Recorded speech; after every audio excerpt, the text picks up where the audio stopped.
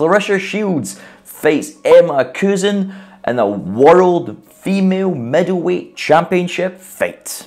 With boxing and UFC back in action, it's an excellent time to place a bet using MyBookie. Try their double deposit bonus and have your initial deposit matched up to $1,000. All you have to do is sign up using my promo code BNB and get your funds credited to your account instantly. Bet anything, anytime, anywhere with MyBookie. I am interested in this fight because I'm curious to see how Shields reacts to that first loss when she went over to MMA and took a first loss for the first time in years.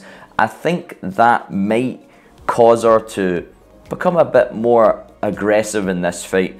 I think that she'll be annoyed that she lost that fight and she'll want to come back to boxing and show that that was just a one-off blip in a different sport.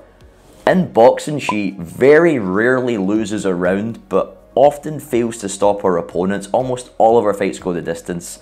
Kozin is a good undefeated prospect, but I think this is a bit too soon for Kozin going up against someone as experienced as Shields. I think Claressa Shields wins this fight on a unanimous points decision victory.